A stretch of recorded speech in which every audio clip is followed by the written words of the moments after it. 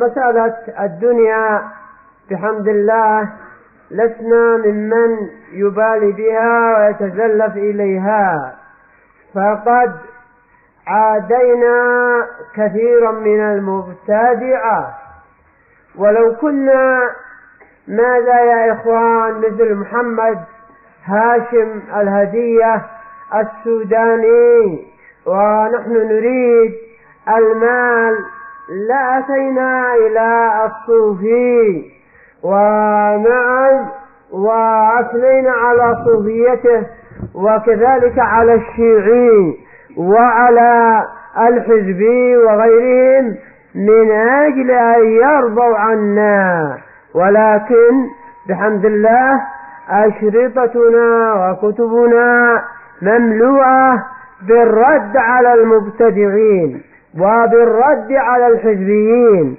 فلو أننا تحاملنا على عبد الرحمن عبد الخالق وحده ربما يقول قائل ذلك، ولكن الحمد لله عبد الرحمن ابن عبد الخالق هو واحد من الحزبيين المبتدعين الذين نحذر عنهم احتسابا للأجر والثواب.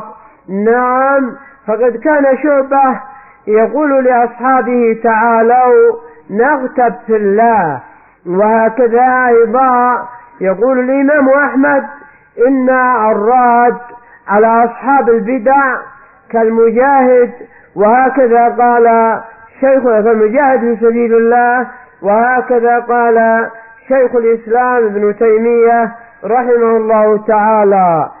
فماذا؟ فالقصد أن الحمد لله أننا